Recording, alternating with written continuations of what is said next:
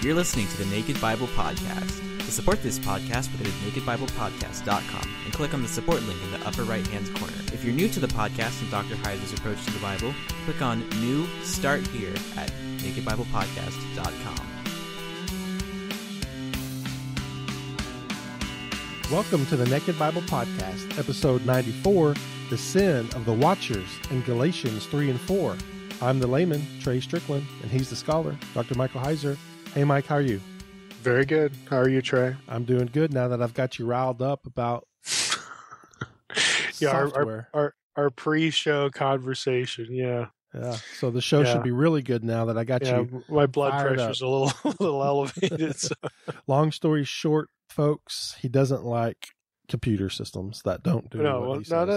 Okay. Well, now you're getting closer. I'll just summarize it by saying this. When it comes to software, I don't want a friend or a buddy, okay, and I don't want to be put on an adventure. I want a slave. It's that simple. Don't suggest anything to me.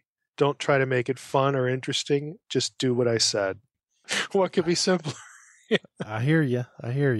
Yeah, well, okay. So I'm in the minority, I guess, with a lot of what's going on today, but that's where I'm at. So if I don't get an immediate response that follows what I said, I'll just fly into a rage, I guess. Silently in the corner, preferred. Right. Yeah. Okay, well, I'm excited about this one because of the sin of the watchers and the nature of the topic. And the watchers are always good for I don't want to say entertainment, but sort of to draw interest and to make what maybe seem like kind of a normal, dull sort of trip through the New Testament, make it a little more interesting if we start thinking about them and the possibility that the New Testament writer was thinking about them. And that's really what we're going to do today. Now, this is going to be a lot different in terms of what I'm going to be asking you to think about, or the way I'm going to be asking you to think. But I find the possibility here really fascinating. Now, I've mentioned, again, this topic before in other episodes, sort of just in passing. This is really coming from something I blogged about 2 years ago. 2 years ago at the Society of Biblical Literature meeting, I went to hear a paper by a guy named Tyler Stewart, who at the time was a doctoral student at Marquette. I'm not sure if he's done or not, but he read this paper, and the paper title was Fallen Angels, Bastard Spirits, and the Birth of God's Son, an Enochic Etiology of Evil in Galatians 3:19 through Galatians 4:11.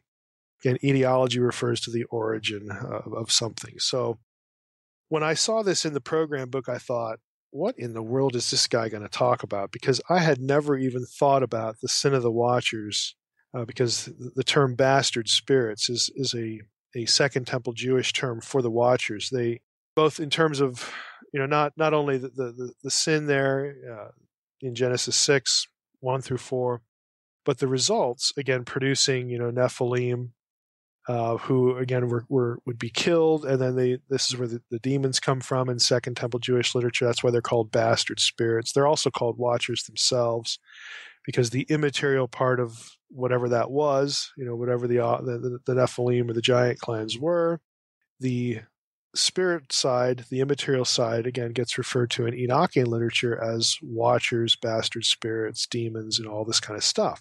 So when I saw the title, I thought, what is this going to be about? What does this have to do with Galatians 3 and 4 and the coming of the Son of God and the fullness of time, and all this stuff was going through my head. So I went to the paper, and it was really, really fascinating. And so what I'm going to try to do here is summarize Stewart's thesis, his argument, and go into how it affects the way we read Galatians 3 and 4, at least in the passages that are the parameter, of his paper topic. And so, I'll just say up front, a lot of this is going to come, right out of Stewart's paper. So we want to give him credit because this is his work.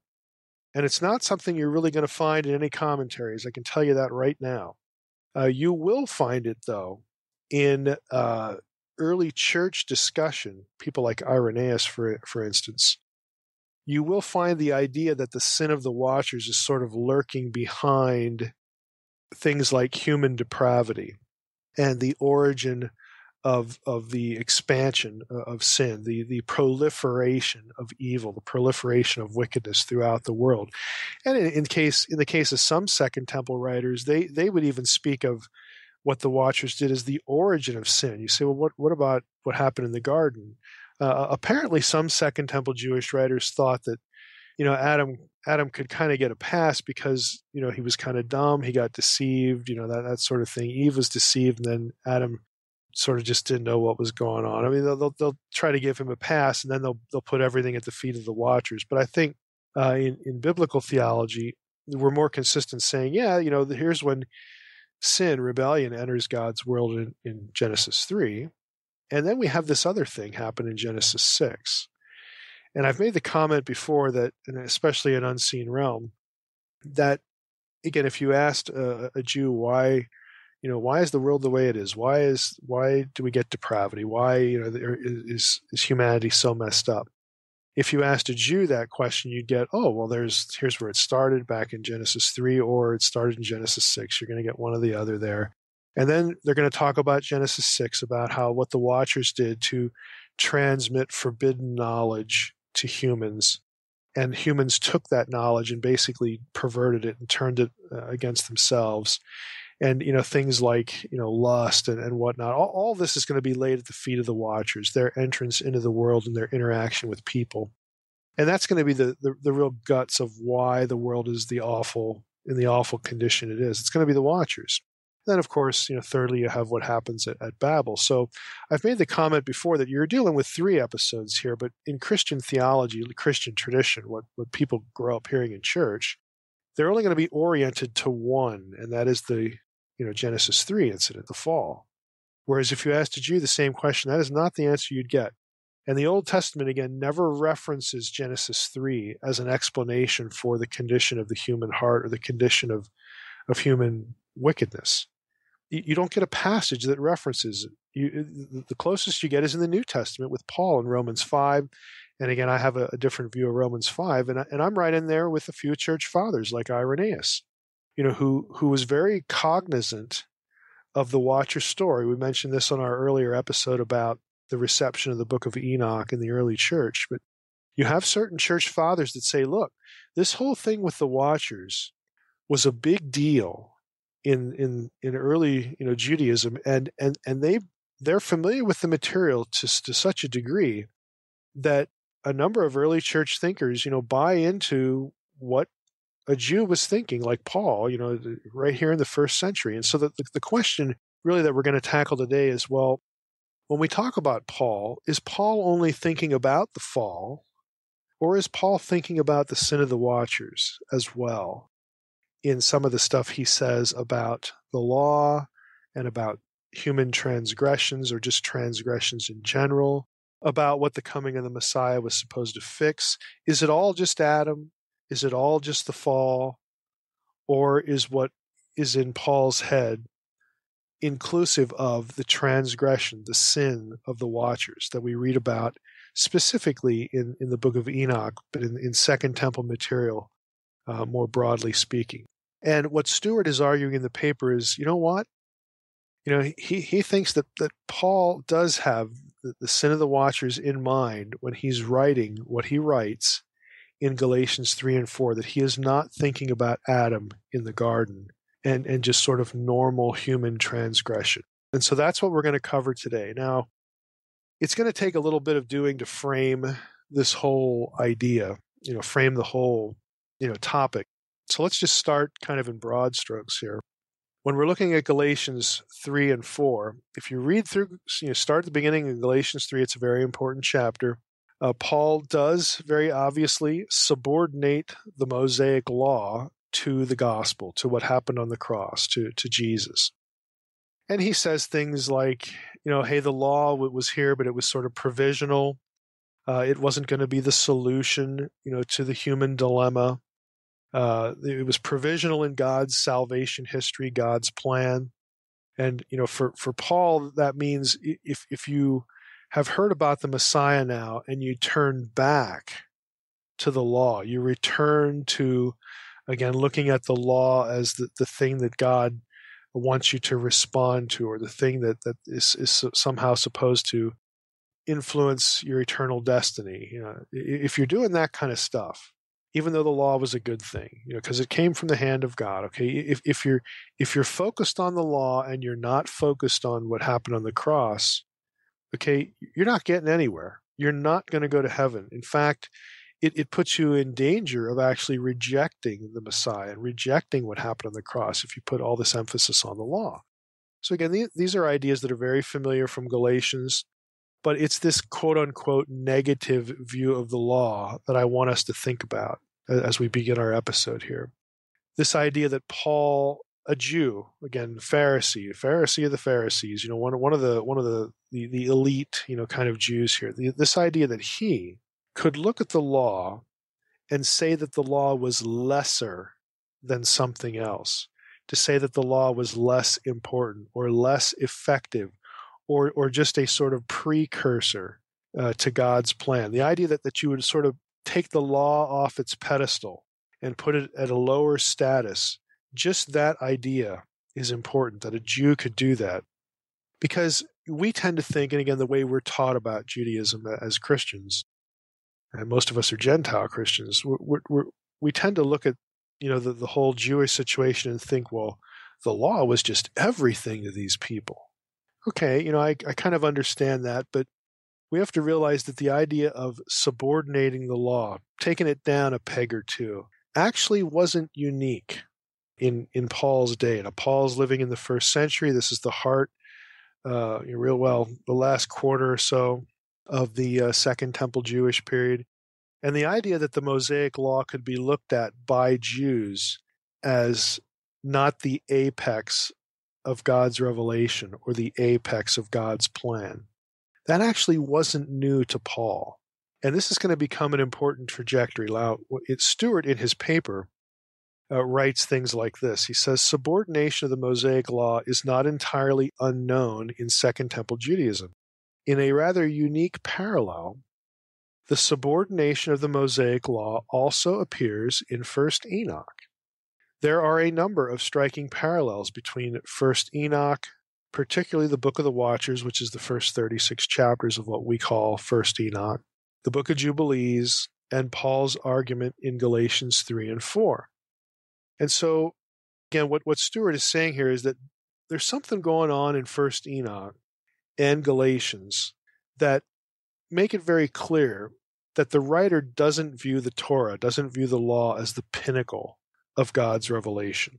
Again, there's more of an emphasis on other things, and specifically, we can't do it in the space of an episode here, but if we were to read First Enoch, if we were to read Jubilees, and which has a lot of Enochian material in it, as we've commented in earlier episodes, and if we read Galatians, we would discern, if we read all three of them sort of back to back to back, that they're really much more cosmic in their outlook. In other words, they're concerned with with God's plan of redemption, not just for the Jew, not just for Israel, but for the whole world, for all of the nations. They're much more grand and cosmic in their outlook. And there's a lot said in these books about angels and the role of angels as, being, participants with or part of God's unfolding plan of redemption for the cosmos, for all nations, for everything,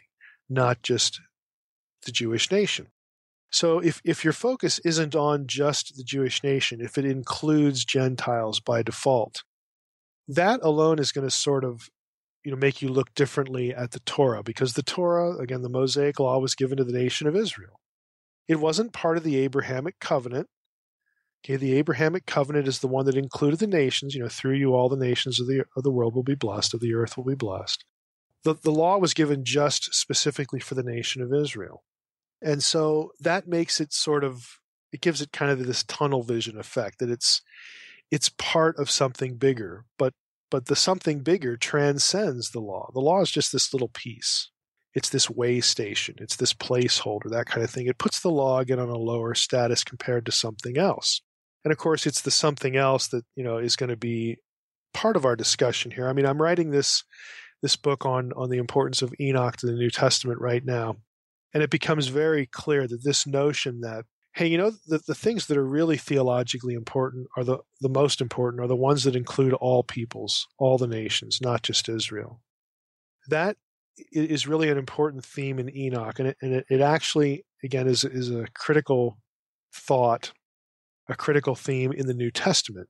And it's most pronounced in Paul, because even though Paul is this great Jew, this great Pharisee, and a tremendously learned man, again, in the Torah and all sorts of other things, his focus is just not on the Jews ethnically, on the Jews nationally. It's much bigger than that. And so scholars have noticed that, hey, Paul's thinking is a lot more expansive than you would expect, your sort of normal Palestinian Jew at this time to be. And they've noticed that, hey, there are other Jews that thought this way too, that sort of, again, put the law on this lower status, that it was just kind of a second cousin to what was, really coming, what was really big time, what was really important. And it's in the case of Enochian literature, this is why you'll get Enoch referred to as the major thinker, the major force, that the revelation given to Enoch. Remember, Enoch walked with God. In the book of Enoch, this is a big deal because Enoch alone is given secret divine knowledge that applies to all people and the cosmos. Enoch in the book of Enoch gets this little tour of the cosmos. He's the only human to have this kind of knowledge. And that knowledge transcends what Moses gets. So in the book of Enoch, it's very easy to see that Enoch is elevated above Moses in a number of ways. Enoch is actually called the Son of Man in the book of Enoch, which is real interesting because, again, that's a title that gets applied to Jesus by virtue of Daniel 7. But again, it's the fact that he is the lone human one to receive this kind of revelation, this kind of divine knowledge, and he becomes the conduit through which others gain this divine knowledge. Now, of course, Son of Man concept in the New Testament's a little different than that with Jesus, and we don't want to go down that rabbit trail, but I'm using it to illustrate the fact that to a number of Jews, again, what we would call Enochic Judaism, Enoch was the guy because he had knowledge first. He got it before Moses. His knowledge was better. It was more cosmic than Moses, and his knowledge fixed something or was intended to fix something or apply to something that was bigger than the 12 tribes of Israel. Okay, this is why Enoch becomes the central focus in the mind of certain Jews. And so when there are things that pop up in the New Testament that sound the same way as, again, the earlier Enochian material, scholars have noticed this. And Stewart is one of them. And so he is going to bring this to Galatians 3 and 4 and ask, again, some really, really interesting questions about, what's going on here? How does this matter? That Paul, again, is he perhaps thinking in the Enochian way, as opposed to, and this is going to sound anachronistic, but I'm doing it deliberately, in opposed to the way that the Christian church thinks about these things. Put another way, is what is in Paul's head closer to Enochic Judaism than it is to Martin Luther or John Calvin or modern evangelicalism, okay? Because we as Christians have been trained to think only one way about what Paul says in Galatians 3 and 4 and a host of other New Testament passages. So along comes, again, Stewart in this paper that says, well, okay, I'm part of the Christian tradition too, and I get that, but I can't help wondering if Paul wasn't really thinking like we think when it comes to Galatians 3 and 4. I wonder if he was thinking like Enochian Judaism, Enochian Jews thought. I wonder if he's thinking like along the lines of what the writer of the book of Enoch thought, how they thought about things and the human condition. And so this is what he's going to do in the paper. Now, if we apply this to Galatians, again, just to get started here, again, Paul, with respect to Galatians, we have, again, him downplaying the law. And if you look at how he does this and why he does this, it kind of makes sense along the same lines. Well, in Galatians, he downplays the law because it's not chronologically prior. There was revelation from God that came before the law. Obviously the Abrahamic covenant, which is more universal than the law, came before the law. And again, that's going to matter to Paul, because when Paul starts talking about salvation, he doesn't say, "Oh, well, you're saved by, well, look at this verse in Leviticus over here, or look at, you're saved by doing the law, or this kind." He's going to deny that. And what is his paradigmatic touch point for salvation? It's Abraham. It's prior to the law. Abraham believed, again, and was justified before there was even a law to talk about. So, you look at what Paul says, again, in some of these things, like in Galatians 3. Let's just jump into Galatians 3 here real briefly, and then we'll do something a little more systematic.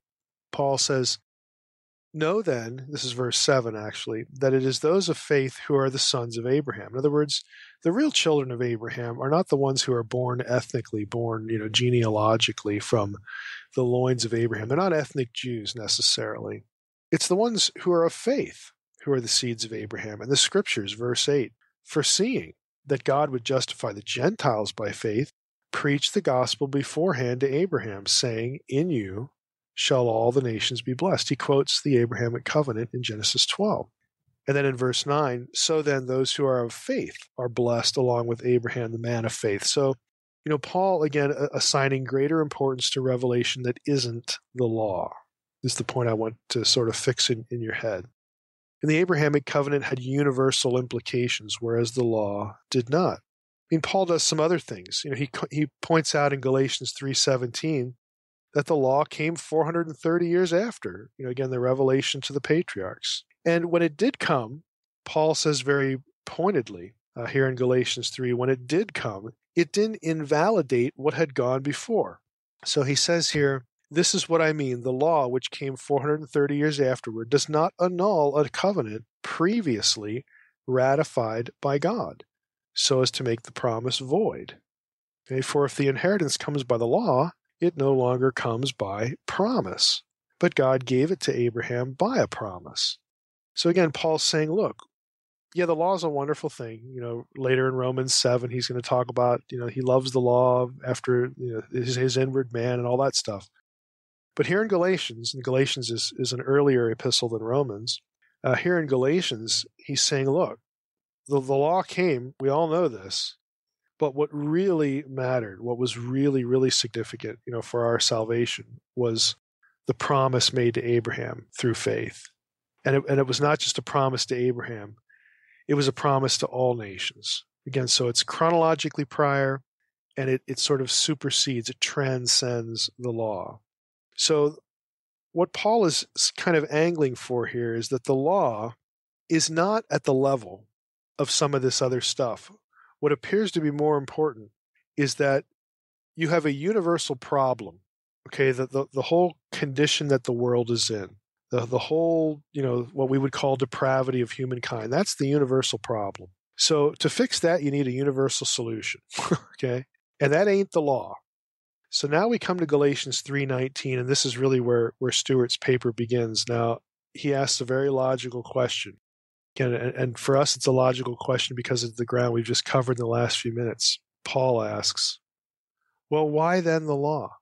In other words, if the law doesn't fix this problem, this universal problem, what's the point? Why did God give it? So Galatians 3:19, why then the law?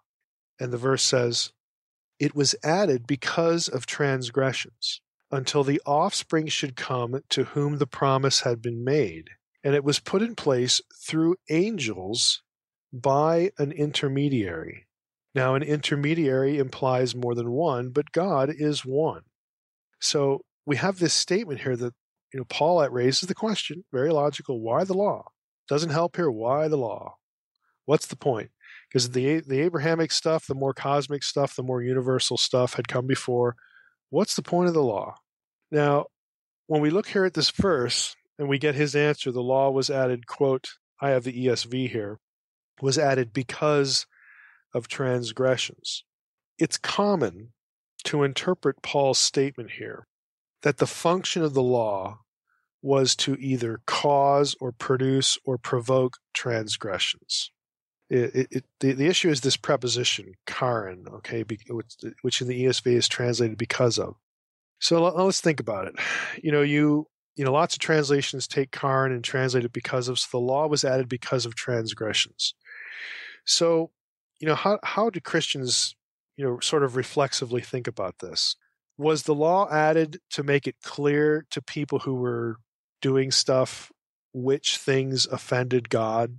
In other words, was the law added to sort of produce a sense of sin, a sense of transgression? Again, you could see how people could reason that way. The law was added because of transgressions. Well, because without it, you wouldn't know what a transgression was. Okay, is that what Paul is thinking about here? Well, if it is, then he's thinking of human transgressions. But then you run into a problem. Well, what about people who never even read or heard the law? How would they know what a transgression was then? And it doesn't help to appeal to Romans 2 and say, well, they were sort of observing the law or not because of the inward man, their inner sense, their conscience, or natural law and all this kind of stuff. Well, that's great, but it still doesn't inform them. So if the purpose of the law was to inform people of which things God regarded as sin and which things he doesn't, even though they're sort of intuitively doing right things or intuitively or rebelling or however you want to look at Romans 2 there, nevertheless, they're still not informed. So it's not really a great answer as to why, how to understand this phrase "because of transgressions." Another option is that a lot of Christian theologians will say, well, because of transgressions, that's a reference to Adam and Eve. Okay? That's why the law was added, because Adam and Eve sinned and now we all sin. Well, okay. I mean, you could certainly say that, and you can argue this trajectory that, again, because of what happens in the garden, human beings are now all sinners. And again, this isn't saying that they're all guilty, like the way people usually understand Romans 5:12, and of course I don't, but without rabbit trailing into that topic, necessarily, let's just say that because of what happens in Eden, everyone sins. All right, everybody can agree on that point. Is that what Paul's talking about here? Well, how would that work too? Because you could see that okay, Adam and Eve, you got two sins there. Maybe that's why the plural is there. But we're only told about those individual sins, and frankly, we have to sort of add Eve's in there, because when Paul actually does specifically talk about Adam, which is not here in Galatians, Paul doesn't talk about Adam's sin here in Galatians. When he talks about it later in Romans, it might be 15, 20 years later in his epistles. Then he's only focused on Adam.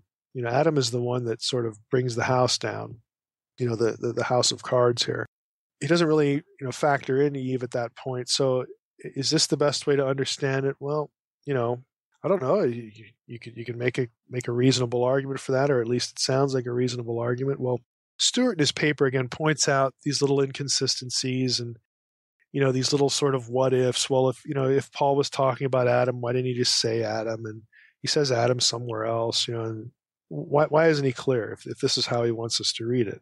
But what Stewart's actually going to angle for comes next. He says, look, it's possible to read Galatians 3:19 not as describing the law giving people a sense of transgression, but rather the prior condition that prompted God to give the law. In other words, God gave the law not so that people would know what was a sin and what wasn't, and not because, I need to give the law now because of what Adam and Eve did. Rather, Stewart is saying it's possible to look at this as meaning that God gave the law to sort of restrain transgression, to sort of stem the tide of wickedness. That God gave the law here, at least among his people, because this is his portion. We're back to Deuteronomy 32:8 and 9. Of all the nations in the world, that there were in the world after the flood, God disinherited the nations at Babel. He starts over again. Again, he reissues the Edenic command, again, to Abraham's descendants. He makes a covenant with Abraham. He picks one people to start over again. They're referred to in Deuteronomy 32:8 and 9, that while the other nations are under the sons of God, Israel is Yahweh's portion. Jacob is his allotted heritage. And so for my people, I want to restrain the evil that is on the earth and within the human population, and naturally, because my people are human, within them. And I'm going to give the law to restrain wickedness, to sort of be an impediment, to help, because it's not going to cure anything, but to help. And in the meantime, their struggle with this law is going to reveal to them, again, a greater need of grace and salvation, and again, someone who will eventually come to undo the effects of not just the curse of Genesis 3, but really reverse all of this bad stuff, all of this wickedness. And again, in the theology of the Hebrew Bible, that's Genesis 3, it's Genesis 6, and it's, of course, Genesis 11, that this nation is going to be the conduit through which, it's going to be the means by which, that all of this stuff is reversed. Because I'm going to produce my Messiah, through them, and he's going to be an incarnation of my presence, of my essence. He's going to be me in human form, in incarnate human form. So, God's thinking, look, I need to help them. I need to restrain evil. And if they are holy, if they're a peculiar people, if their conduct, can be restricted in terms of sin, and also I give them rules for how to approach me in sacred space and have a relationship. And also, if sin is restrained, they'll just enjoy life more, and they'll be this peculiar, holy people. Again, our whole series in Leviticus, is what I'm hoping is going through your head now. If we can do that, that will actually attract people back, from the other nations. It'll attract attention, attract them back, so that they can come back into a right relationship with me. Now, before the Messiah, that means they have to join the community.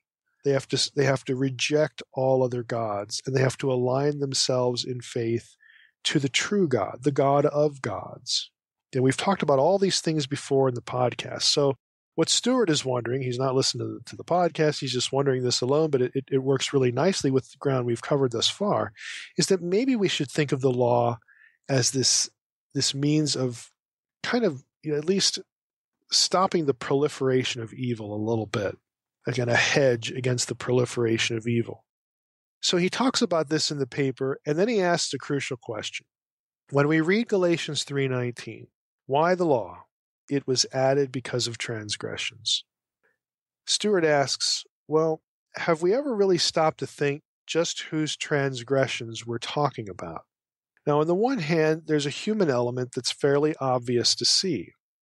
Again, it's assumed almost without even thinking that the transgressions are Adam's and then the humans that follow him. And that's not surprising, given the fact that most Christians, what they're taught about how evil came into the world and what they're taught about depravity, why every human is just thoroughly corrupt and wicked. In view of the way most Christians are taught about these things, they would say, okay, well, sure, it has to be the fall, it has to be us, and that's it. That's where we draw the line. The transgressions that Paul's talking about are only, here's the key idea, are only ours and only going back to Adam. But, again, let's ask the question, what if Paul is working from a different mindset? What if Paul is factoring in and even oriented by what happens in Genesis 6:1 through 4? What if Paul has in mind what 95 or maybe better percent, I'll put it at 99. What if Paul is actually thinking in accord with 99% of Second Temple Judaism, that the reason wickedness so permeates the earth is not just an extension and is in large part not even linked to what happened with Adam and Eve, but the reason that people are always and universally thoroughly wicked is because of what the Watchers did. Everybody in Paul's circle, everybody in Second Temple Judaism, with the exception of 3 passages, three intertestamental references in intertestamental literature, everything says that the reason for the proliferation of evil is the sin of the Watchers. Everything. The lone exceptions, I'm going to give you a few of them. I'll give you all of them because there really aren't, you can count them on one hand. We have 4th Ezra, book called 4th Ezra, and this is chapter 3, 20 to 22. Again, this is a pseudepigraphical book. It's part of the Second Temple corpus. It's, the writer says, "You did not take away from them their evil heart, so that your law might bring forth fruit in them. For the first Adam, burdened with an evil heart, transgressed and was overcome. And so also were all who were descended from him. Thus the disease became permanent. The law was in the people's heart along with the evil root. But what was good departed, and the evil remained. Now you'll notice the passage does not say that everybody became guilty because of Adam. Okay, it says that because of what Adam did, everybody, again, turns out to be evil. Again, it's just part of the human condition now. Everyone sins now. Okay, so there's that. There's another one in 4th Ezra. 4th Ezra, this is going to be chapter 7, and right around verse 116. The other reference was 4th Ezra 3, 20 to 22. Now we're in 4th Ezra 7, 116 and following. This is my first and last word. It would have been better if the earth had not produced Adam, or else when it had produced him had restrained him from sinning. For what good is it to all that they live in sorrow now and expect punishment after death? O Adam, what have you done? For though it was you who sinned, the fall was not yours alone, but ours also, who are your descendants. For what good is it to us if an eternal age has been promised to us, and we have done deeds that bring death? What good is it that an everlasting hope has been promised us, but we have miserably failed? So on and so forth, yada, yada, yada. Again, basically saying that the reason that the earth is under judgment is because of everybody, not just Adam. Again, it's not just that everybody became guilty because of what Adam did, but everybody participates. Everybody, there's plenty of blame to go around here. It's not just Adam. What Adam did, again, results in humanity's corruption, and people will sin and bring forth judgment. So they're just as much a part of this as Adam is. 2nd Baruch 54. This is 13 through 22. Again, just to give you a little flavor of this. Those who do not love your law are justly perishing, and the torment of judgment will fall upon those who have not subjected themselves to your power. For although Adam sinned first and has brought death, and there's my reading of Romans 5:12 again, brought death upon all who were not in his own time, yet each of them who has been born from him has prepared for himself the coming torment. They're going to deserve it too, because they sinned too. And further, each of them has chosen for himself the coming glory, for truly the one who believes will receive reward. But now turn yourselves to destruction, you unrighteous ones who are living now, for you will be visited suddenly, since you have once rejected the understanding of the Most High. For his works have not taught you, nor has the artful work of his creation, which has existed always, persuaded you. Adam is therefore not the cause, except only for himself, but each of us has become our own Adam. Again, this is very much in concert with my view of Romans 5:12, and again, we're not going to rabbit trail into that, but what I want you to get here is we have a whole slew of references. The last one is the life of Adam and Eve. It's actually sections 12 through 17. It's the same thing, so I'm not going to bother to read through that, except that's actually the pseudepigraphical book where you get this passage about the serpent, the divine being who manifests as the serpent, actually became corrupt before he gets Adam and Eve to sin, when his revenge is plotted, because he rebels initially, according to this book, The Life of Adam and Eve, when Michael, the archangel, after humans are created, looks to the rest of the heavenly host, the rest of the members of the divine council, and says, you need to bow down and worship humanity now, the thing that God has made. And Lucifer, the one who turns out to be the Satan figure, says, forget that. I'm not doing that. In other words, he rebels in his heart and won't do it. And that's the book that actually goes into the details like that. But what I want you to get here is that you have 4 passages in the entirety of Second Temple Jewish literature that link the reason for the great wickedness throughout the earth, link it to Adam. Everything else, and it is mountains of material. There are whole books, whole dissertations written on this that collect all the information, all the passages. Everything else says, nope, the reason why humanity is in the pickle it's in, the reason why the earth is so wicked and corrupt is because of what the Watchers did. They corrupted humans. And so what Stewart is asking in the papers, is it possible that Paul is not just thinking of Genesis 3, he's not just thinking of Adam, he's also thinking about the Watchers? Now, let's just think about this. And again, a lot of this is drawn from what Stewart writes. The key text, again, if this is the case, would be Genesis 6, 1 through 4. And if you think about the whole story, again, the way that Enoch expands on the sons of God, the daughters of men, and they produce Nephilim, it's very clear this is a transgression, again, in the Old Testament because of the way the New Testament uses it and refers back to it. But Enoch expands on this quite a bit. If you think about, if you know a little bit about what Enoch says about all of this, I think this will help. So I'm going to try to summarize it again using Stewart to do so. He says here that the watcher's transgressions in Enoch are set in sharp contrast to God's created design for the cosmos. In the opening theophany of the book of 1st Enoch, God's created order is described as a place in which the, quote, luminaries of heaven will rise and set, each one ordered in its appointed time, and they appear on their feasts, and they do not transgress their own appointed order. That's 1st Enoch 2:1. In the Enoch narrative, though, the Enoch story, the watchers are referred to as the stars of heaven that transgressed the command of the Lord.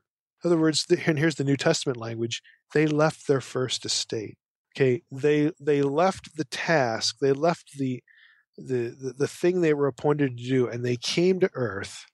They cohabit with human women, and they corrupt the population en masse.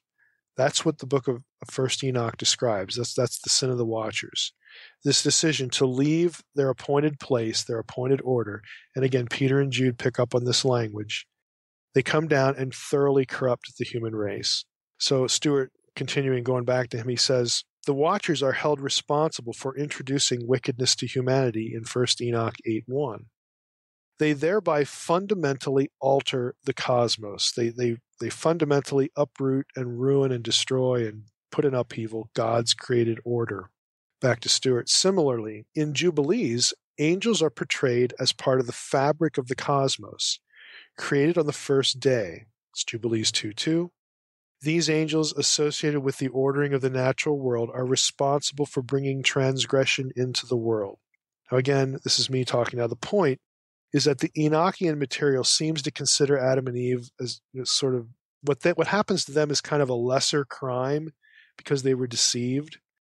It's not as bad as humanity's willful deployment of the forbidden knowledge handed to them by the watchers. In Second Temple literature, that seems to be far worse. It has a far worse effect, and it's worthy of more condemnation, again, to most Jewish writers. Back to Stewart. We should not be surprised then to see this explanation. Again, you can blame the watchers for all of this. We should not be surprised then to see this explanation of the origin of evil in Paul as well. Why? Because Paul's a product of the Second Temple period. Stewart writes, indeed, a number of interpreters as far back as Tertullian have suggested that the watcher's narrative is behind Paul's command in passages like 1 Corinthians 11:10 for women to cover their heads in worship, quote, because of the angels, unquote.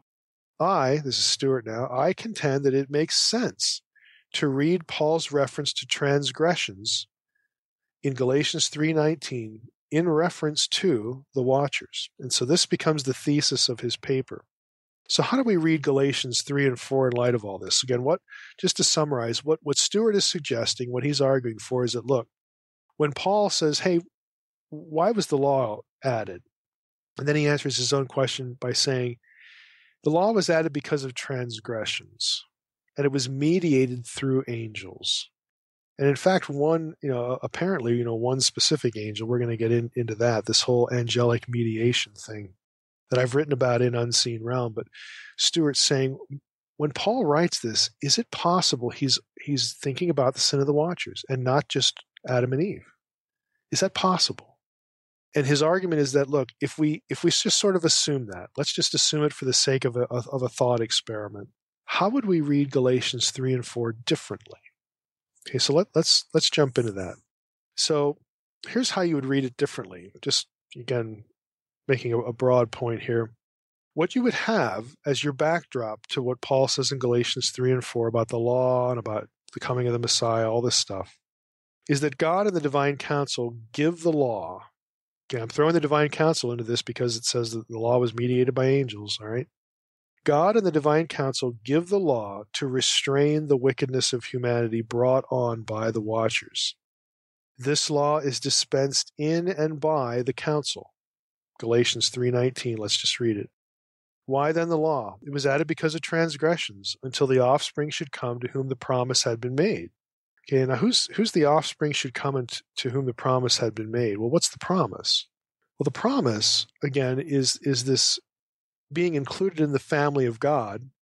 Okay, Yahweh's portion is Israel. Again, this promise of being the people of God, but it also included the nations. Okay, so the law is going to be sort of something in effect, during this whole period that is preparatory to and sort of setting the stage for this something's going to happen that will bring the Jew back into relationship to God, because of course the Jews apostatized in the Old Testament, and also bring the Gentiles back into the family of God. So when that happens, the law is sort of going to have ended. It's going to have served its purpose. So it's this cosmic thing. It's not just the Jew. It's for the Jew and the Gentile. And again, God and the divine council know that, okay, before this plays out, we need something here that's going to stem the tide against wickedness, especially as it relates to carving out, to preserving a people here on earth through whom we can produce the Messiah. Okay, so that's why the law was given. It was put in place through angels by an intermediary. That's the rest of Galatians 3:19. Now, an intermediary implies more than one, but God is one. Now, why would Paul say that? Why would Paul say that the law was dispensed through angels by an intermediary, and the intermediary implies more than one, but God is one? Now, again, I've commented on this in the unseen realm, and I'm going to read you an excerpt here in a moment. But typically, people think that the intermediary is Moses. Well, if it's Moses, why does Paul see the need to cite the Shema, God is one, right after he says that? Hey, Moses is not a rival, or could never be perceived as a rival to the oneness, to the uniqueness of God. But you know what? There is a character in the Old Testament that could be perceived incorrectly as a rival to the uniqueness of God. And that was the angel of the Lord. Now here's what I wrote in Unseen Realm. Galatians 3:19 informs us that there was an intermediary between God, the angels, of course the council, and Israel. Most scholars assume this is a reference to Moses. Other scholars have noted that in light of the very next verse, this is problematic, again, because of the reference to God as one. Why would Paul feel the need to clarify that God's uniqueness wasn't disturbed by this intermediary if it was just Moses? There's another solution, one that explains Paul's ensuing comment. The intermediary is also Yahweh in human form. It's the angel of the Lord. Deuteronomy 33 uses language requiring the appearance of Yahweh in human form. Okay, the verbs are that he appears and his right hand. Okay, there's a visible appearance of Yahweh. He has a right hand, a right side that can be discerned. In this light, again, this is anthropomorphic language. In this light, Deuteronomy 9 and 10 takes on new significance. Moses says, "When I went up the mountain to receive the stone tablets, the tablets of the covenant that Yahweh made with you, and remained on the mountain 40 days and 40 nights, I did not eat food and I did not drink water. And Yahweh gave me the 2 tablets of stone written with the finger of God. And on them was writing according to all the words that Yahweh spoke with you at the mountain, from the midst of the fire on the day of assembly." Now that language should be by now familiar. This is still me writing in Unseen Realm. It's the language of human physicality, finger, applied to Yahweh. This is the stock description of the second Yahweh, the angel. It shouldn't be a surprise that the New Testament speaks of angelic mediation for the law. It was written by the angel who is God in the presence of divine council members, the holy ones, and then dispensed to Israel through Moses. That's pages 166 and 167 of Unseen Realm. And if you remember, there are other passages, Deuteronomy 33, we'll just go back to the first couple of verses, about Yahweh being on Sinai, with his heavenly host. So that the picture is that Yahweh's there, the council's there, but when Moses goes up to receive the tablets, he receives the tablets from a visible Yahweh, and they were written with the finger of God. Again, anthropomorphic language, that it's essentially the angel of the Lord producing and giving the 10 Commandments to Moses, and Moses taking them back to Israel. So if you go back to Galatians 3, that would make sense, because when Paul says, look, the law was again added because of transgression, and it was again just handed down and dispensed by angels. And not only by angels, but by an intermediary. And then when he brings up the intermediary, he has to say, well, don't get freaked out. God is one. Again, it just makes sense, this reconstruction that I'm offering here in Unseen Realm and here now verbally, that this is what's going on. Well, think about that. How would that impact, again, the law being something given to hold back the wickedness that humanity is suffering under, that is a direct result of not just what Adam did, but also what the Watchers did, the sin of the Watchers? How does that affect the way we think about the whole law episode and that specific episode? Well, the irony is, there's lots of ironies here.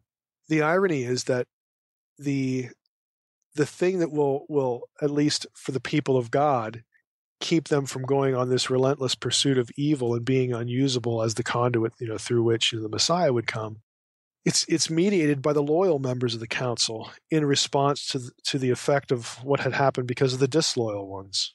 Okay, the good members of the council, again, by mediating the law again to make Israel a peculiar and a holy people, to draw the nations back. That's also a response to the nations who are under the dominion of other disloyal sons of God, other disloyal former council members that are now holding the nations under dominion and that are ruling them corruptly, according to what Psalm 82 says. So this is sort of like this act of Sinai is kind of a reversal image. The good guys in the council, and of course, the angel of the Lord, the second Yahweh, and God himself, are acting to counteract what the rebellious members of the council have done to humanity on earth. It's a theme of reversal. Okay, it's a mirror imaging. And there are lots of these kinds of things in both testaments that have, one side reacting against trying to fix, what's going on with the other. Let's go back to Galatians 3, though, and pick up another one. Here's the second way that again, this would affect our thinking. And that is the universal problem of depravity is not just a Jewish problem. It's a universal problem. And so it calls for a universal solution, one that includes the nations under dominion of the other hostile council members. Okay, now here's Galatians 3:21 through 29. So picking up again to the law and the intermediary and all that stuff. So we have the law given by angels, given by an intermediary. And oh, by the way, God is still one. Okay, so God is now acting with counsel to rebut the wickedness that is gripping humankind because of what the disloyal council members, the former council members, the Watchers have done, and the sons of God over the nations, what they're doing. Now we read what Paul says in Galatians 3 the rest of the way. Is the law then contrary to the promises of God? Certainly not. For if a law had been given that could give life, then righteousness would indeed be by the law.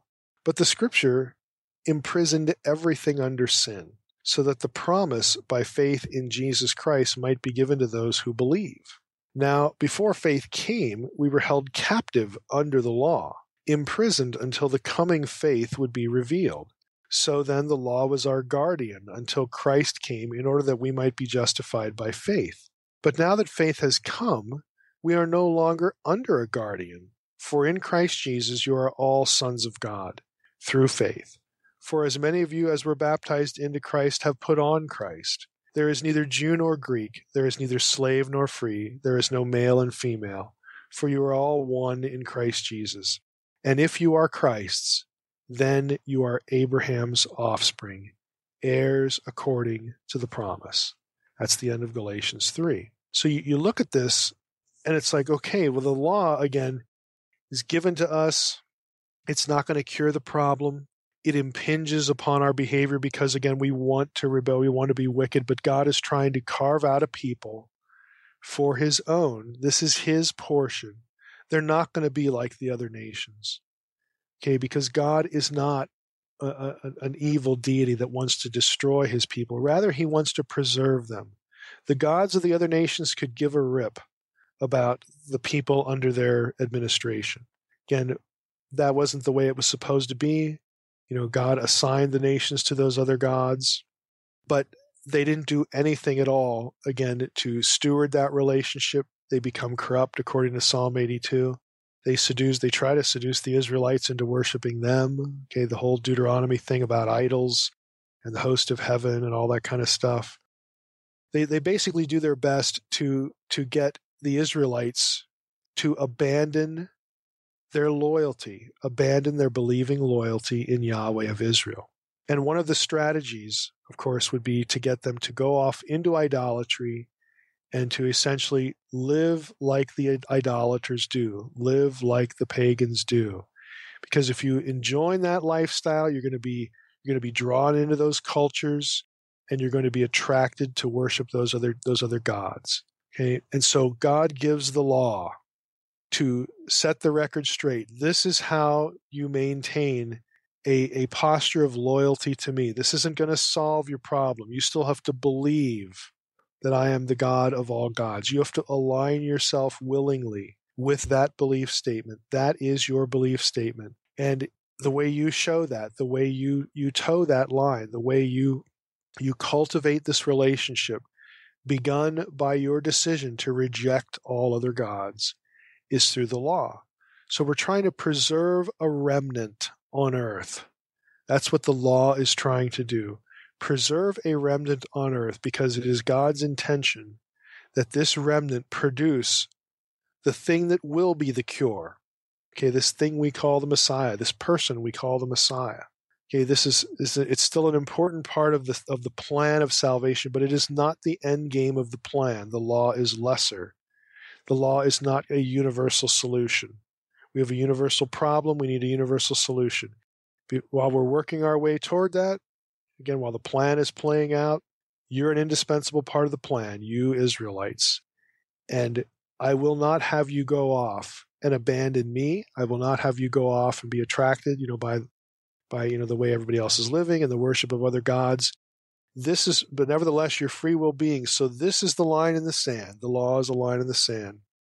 It's going to, again, prevent you from being overtaken by wickedness, which is, we're going to lay at the feet of not just Adam, but also the watchers who are, behind a lot of the idolatry as well.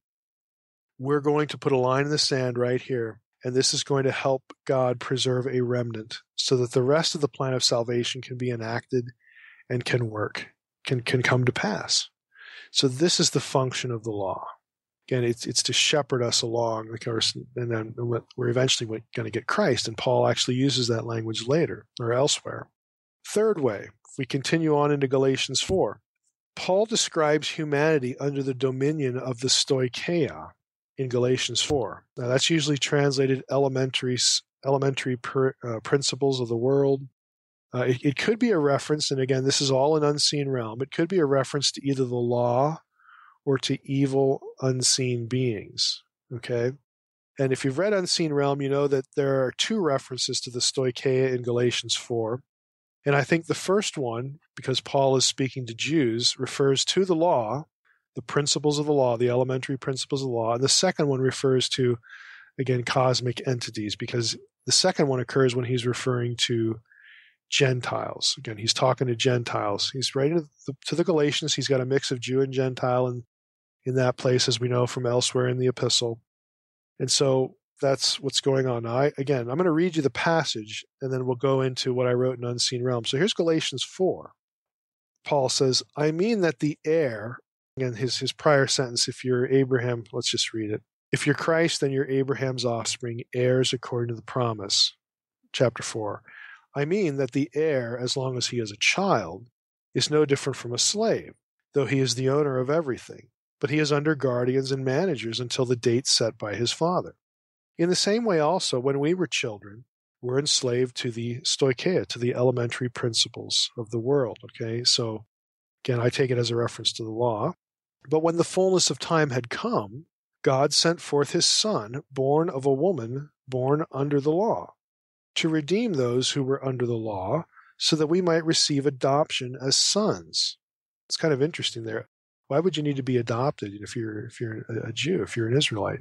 Well, the answer is because the salvation wasn't through the law. But anyway, Okay, verse 6. Because you are sons, God has sent the Spirit of His Son into our hearts, crying, Abba, Father. So you are no longer a slave, but a son. And if a son, then an heir through God. Now he switches in verse 8 again to Gentiles. Again, this isn't just me. Most commentators are going to say this. Formerly, when you did not know God, now he's talking to people who don't know the God of Israel. Okay, that would be a Gentile. They have different gods.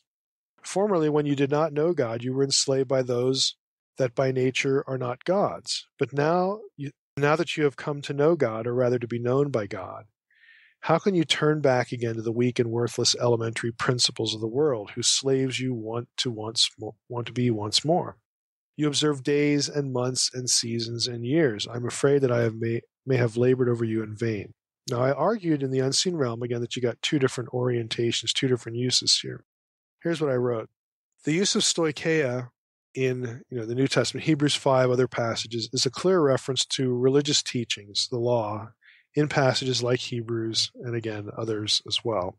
2 Peter 3, 10 and 12 refers more literally to the elements of the physical world. That's another option. There's no consensus among scholars on Paul's use of the term in a variety of passages, Galatians 4, Colossians 2. The question is whether Paul is using the term of spiritual entities or star deities in Galatians 4 and Colossians 2. 3 of these 4 instances append the word to of the world. It's the stoicheia of the world. But this doesn't provide much clarity.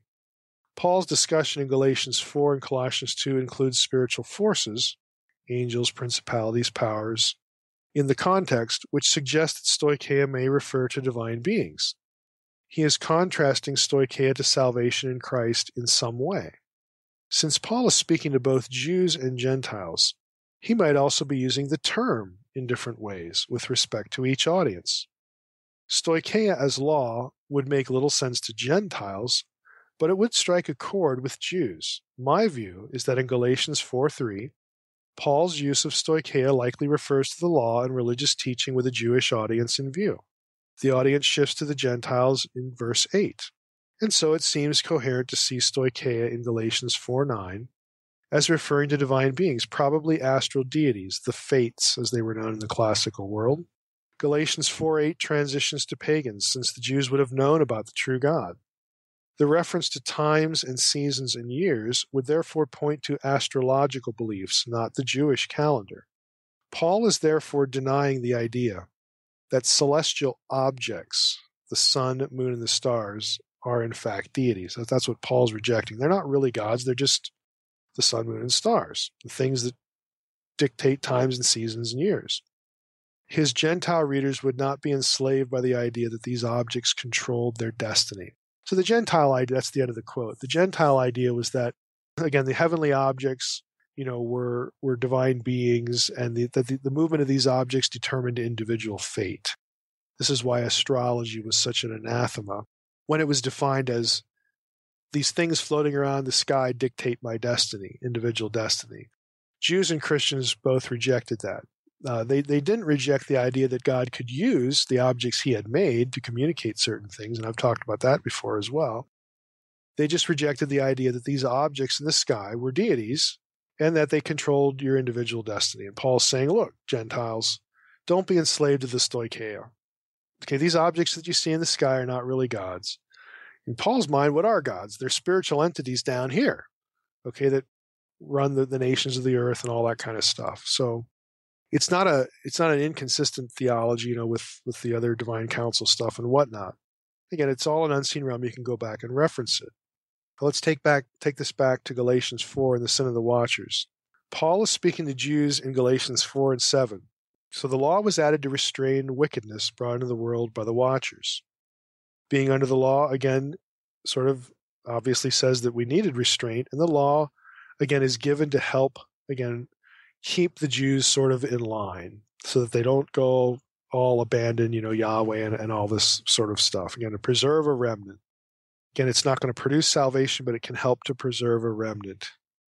Now, the law, therefore, doesn't bring anyone closer to God in terms of salvation, but it makes people cognizant. Again, it makes them aware that, if I do this thing, I'm offending God. I'm offending not just a God, but the God of gods. And he is the God of gods, and I believe that, and he loves us and wants to be in a covenant relationship with us. So I don't want to offend him. I'm gonna not do this thing. And that's how the way the law was intended to work, again, to preserve the remnant here, not to bring salvation, but to preserve the remnant. So carrying this again a little further, when Christ comes, this sort of thing that helps the remnant survive isn't needed anymore, because now we have the Messiah present. We have what happens on the cross. Okay, we put our faith in this person, and again, the event of the cross. And that is a universal solution to a universal problem. This one has come to us, part of us, come out of Israel, born of a woman, again, who was an Israelite, born under the law. In other words, he was a member of the Israelite nation. And Yahweh has come to us as this baby, as this man, okay, as this person, Jesus of Nazareth. And now this is going to provide a solution for our eternal salvation, and not only ours, but everyone's, the Gentiles. And through God's providence, there are, again, going to be believers. They're going to be Jews who come to Pentecost, they believe, and they go back to the nations. And God's going to start, again, subsuming the nations into the family through the Messiah. Again, Paul is the key figure in that. We've talked many times about that. So Paul, again, has the whole thing in mind, a universal solution for a universal problem. Now, let's talk about born of a woman. Okay, this is another thing that's sort of reoriented by the Enochian backdrop. Most interpreters, again, Stewart points out, consider the phrase born of a woman as a reference to Jesus' humanity only, and perhaps his pre-existence. Some would go there.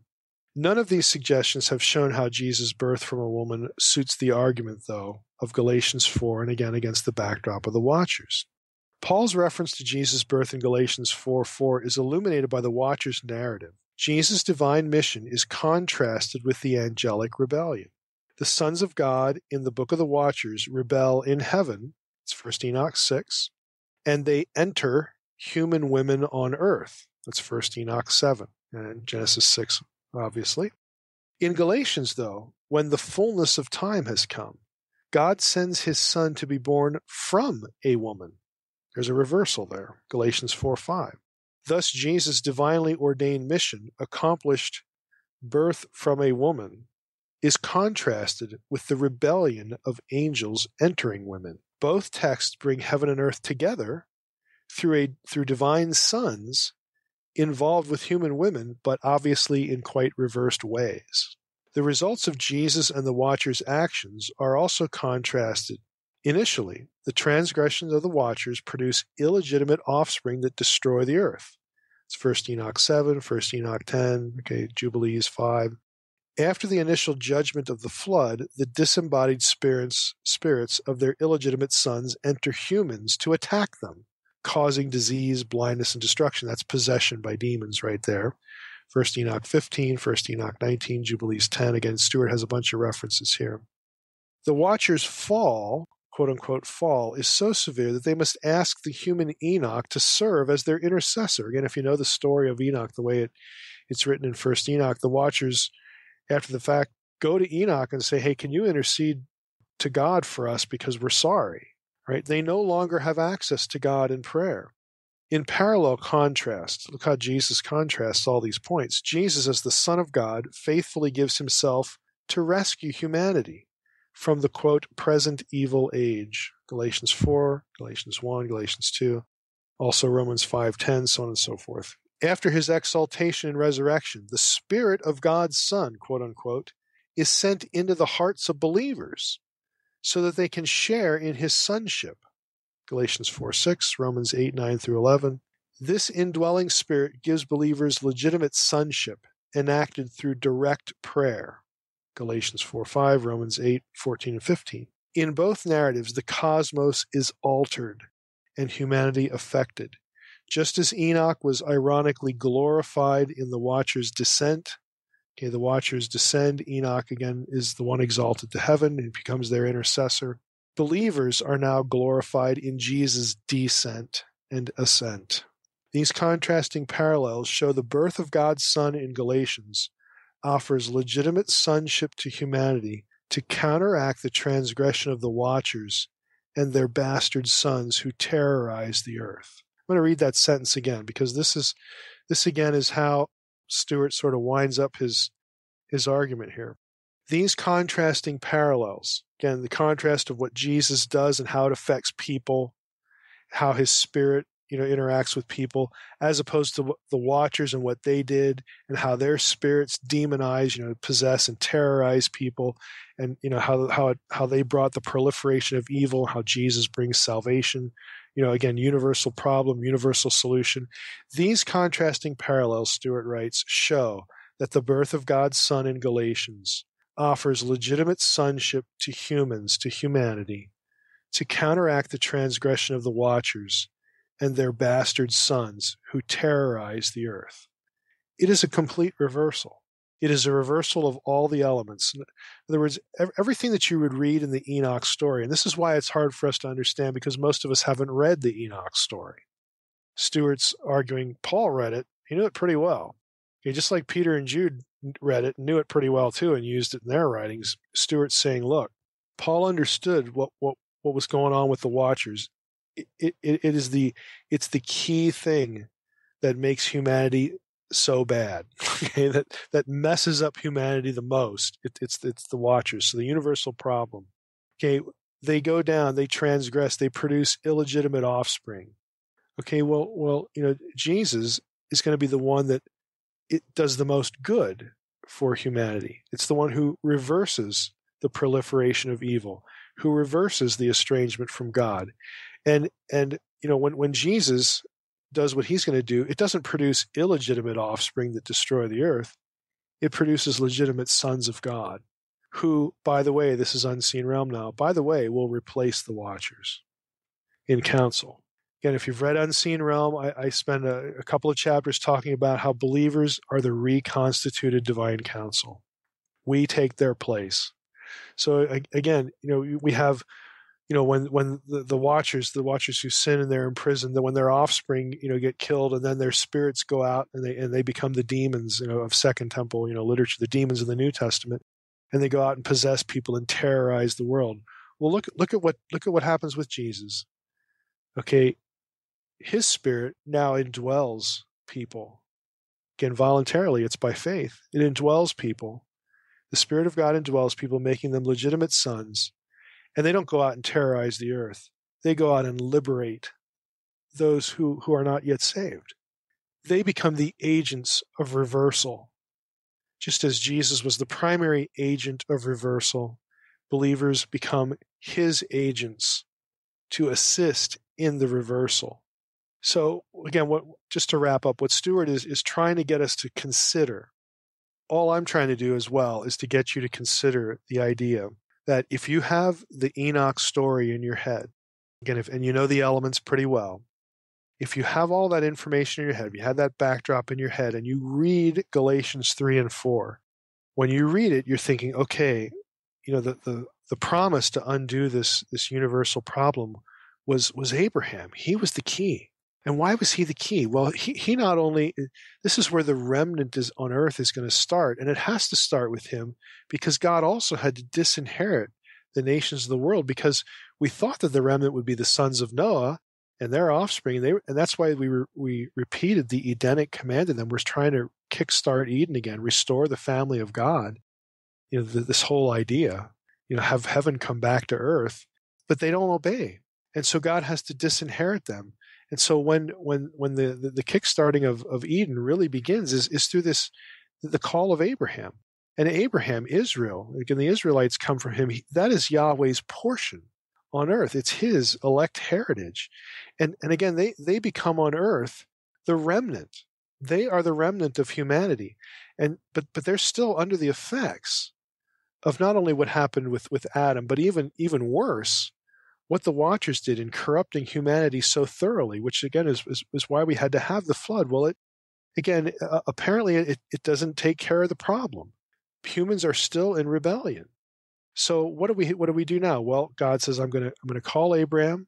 I'm going to start anew. I'm going to have a remnant here. These are going to be my people, and to sort of forestall them from abandoning me, to help keep them in relationship to me, I'm going to do mighty acts. I'm going to deliver them from Egypt. I'm going to show them who is the God of gods. And then they need to believe that. Okay, my people need to believe that I am the true God of all gods. And I brought you out of Egypt, and I brought you to this mountain, and I'm going to give you this law. And the law is not so that, you can work your way to heaven. The law is so that when you read it, when you know it, when you live it, and you're confronted by the impulse to do wickedness, again, because of the way the world is, and again, that's because of the Watchers, a lot of that. When you look at the law is going to jar in your mind, okay, I don't want to do this act, this thing that Yahweh forbids, because he's the God of gods and he loves me. And he made a covenant with us, again, to choose us from all of the other nations to again, restart this whole Edenic plan. I don't want to transgress. This is going to help me, again, sort of hold myself in check. Help me be, that remnant. And if Israel is this peculiar people, they will begin to attract the attention of the nations positively, and so on and so forth. All these big theological concepts, again, that are all familiar to us, but again, to get us to consider that all these concepts sort of fit in the framework of that includes the sin of the Watchers. This is all we're trying to do in this episode. And so the law, again, prepares us for the coming of the Messiah, who is the universal antidote, not just to what Adam did, but he's the universal antidote to what the Watchers did. And he's specifically the antidote to what the Watchers did as we read Galatians 3 and 4. This idea is telegraphed in specific ways. Again, the references to sonship, references to adoption, references to being born of a woman, something coming out of a woman that's the mirror opposite of something else that came out of of women back in Genesis 6.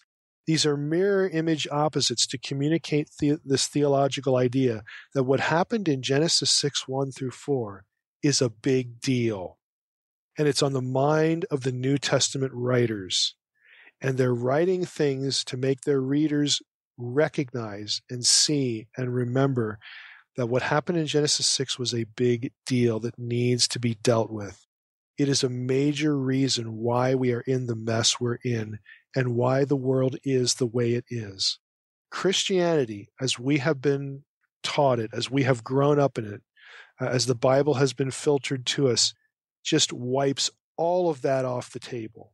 And so what Stuart's trying to do in the paper, what I'm trying to do in the episode is say, hey, let's bring that back in and just kind of see how it helps us read, how it helps us read these passages, how it helps us think theologically. So I hope, again, this was a longer episode, and I'm asking you to think unfamiliar thoughts, but I'm hoping that you get the point that, again, what happened back here is a big deal, and it's preserved, a lot of it, in this book that we call Enoch, and that mattered for New Testament writers.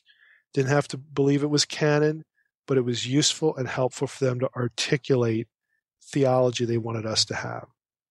Dang, Mike, I got you fired up for the show, and look what happens. We get an hour and a half show. Well, that's my bad. So no, that's good. It's a good. We can have an anomaly every no, it's important how the New Testament connects with the Old Testament. I mean, it's a good example of it. And people, that'll be a familiar thought. But again, the Old Testament that takes, again, what happens in Genesis 6:4 seriously, instead of putting it on the shelf and making it go away. Yeah, absolutely. Well, all right, Mike. Well, I'm going to switch gears here. We probably don't have much more to talk about, but next week we've got a scheduled interview. Yep. David Burnett's going to be back, and he has something very specific to talk about in relationship to 1 Corinthians 15. I will preface it by saying this: it's not going to be a repeat of the spiritual body and all that kind of stuff. I mean, invariably we'll tread on that a little bit, but David has just recently gotten a paper accepted at the upcoming SBL conference in November. Oh, that's good. Where he's arguing that in 1 Corinthians 15 uses certain ideas and concepts from, believe it or not, all roads seem to go there, Deuteronomy 32. So 1 Corinthians 15, how it again repurposes Deuteronomy 32 stuff. I think it'll be real interesting. Well, that'll be good. I guess since I will be there, maybe I can go listen to him Yeah, I mean when he does the actual paper, Yeah. in November, we can be in the peanut gallery there. We could be hecklers. I Yeah, there guess. you go. That'll be good. Well, awesome. Well, I'll look forward to that next week. Mike, Yeah, is there you said on the Naked Bible podcast. Yeah, that's right. All right. Cheesy way to promote it there in the room. All right, Mike, do you have anything else to add to this? No, I think that's it. All right. Well, we appreciate it. All right. Thanks, everybody, for listening to the Naked Bible Podcast. God bless. Thanks for listening to the Naked Bible Podcast. To support this podcast, visit www.nakedbibleblog.com. To learn more about Dr. Heiser's other websites and blogs, go to www.drmsh.com.